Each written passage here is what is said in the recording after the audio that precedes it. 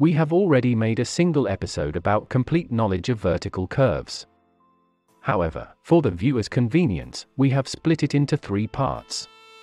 The links to that complete episode is given in the description. If anyone wishes to watch that, they can choose from the description. This episode is part 1 of 3. In this episode, we will see the basic elements of the vertical curve, such as the purpose of the vertical curve, the elements of vertical curve, the types of vertical curve, the importance of sight stopping distance. We will understand everything in just 7 minutes' time. So, please watch till the end.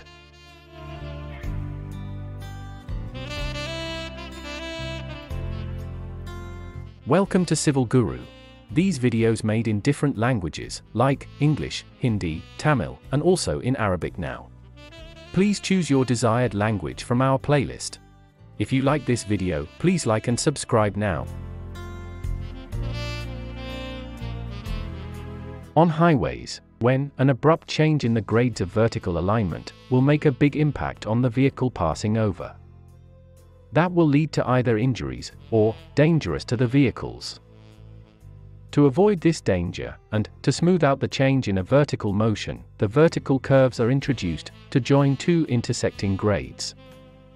These vertical curves provides a smooth transition between 2 sloped roadways, and allow the vehicles to negotiate the change in the grades gradually, rather than a sharp cut.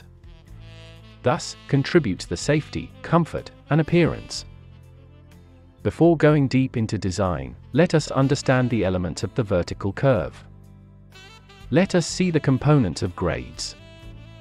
The grades, or gradient of the road, is denoted as G, and it is expressed in 2 ways. The first one is as percentage. Example, 2% or 3% like that. And the second one is 1 in n, which is 1 vertical in n horizontals, such as 1 in 100 or 1 in 400 like that.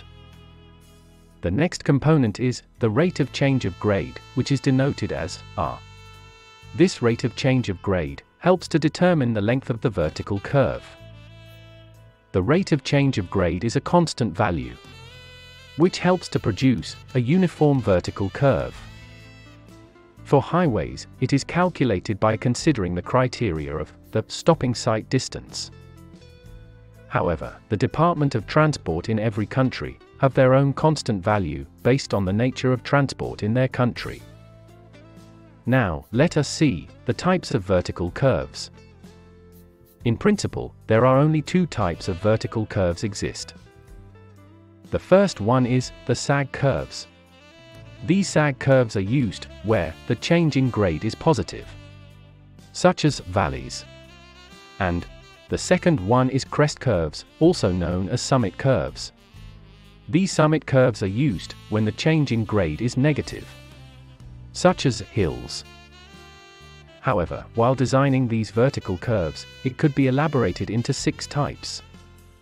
That is, first is a positive grade G1 is followed by a negative grade G2. Second is a negative grade G1 is followed by a positive grade G2. Third is a positive grade G1 is followed by another positive grade G2. Here we have to notice that the G2 is greater than G1. The fourth is a positive grade G1 is followed by another positive grade G2. But here, the G1 is greater than G2. And the fifth is a negative grade G1 is followed by another negative grade G2. Here, the G2 is greater than G1. And finally, the sixth is a negative grade G1 is followed by another negative grade G2. But here, the G1 is greater than G2. Now, let us see what is sight distance and why it is considered as important in designing. While a vehicle is traveling on the road at a design speed, and there is some hazards found on the road, then the driver needs some time to observe the object and to react on it. And once the brake is applied, it will take some time to stop the vehicle, based on the deceleration of that vehicle's speed. Within these time, the vehicle will travel some distance based on the speed. The safe traveling distance between the vehicle and the hazard object is known as the stopping sight distance. In technical definitions, it is defined as: the sight distance S is the length of roadway ahead visible to the driver is the stopping sight distance. This is calculated with due consideration of 1. The time for driver to perceive the hazard. 2. The time required to react. 3. The time to stop the vehicle after brakes are applied. The minimum length required for stopping sight distances, recommended by American Association of State Highway and Transportation Officials, are given in this table. Let us take a sample on this table. When a vehicle is traveling in 100 km/h speed, and an object is found on the road, then the vehicle needs minimum of 185 meters to stop the vehicle without any hazard.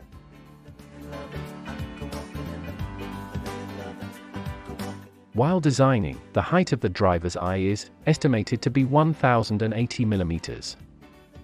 That is 3.5 feet. And the height of the object to be seen by the driver on the surface is 300 millimeters. That is 1 foot. That means, while designing, we must care that the difference in profile levels shall not be more than this limit within this sight distance.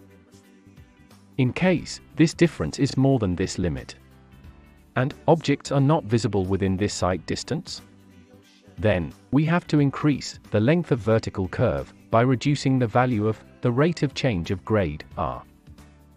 Hope you people understand the importance of stopping sight distance. If you like these videos, please subscribe now and share with your friends. And also don't forget to press the bell button. Thank you.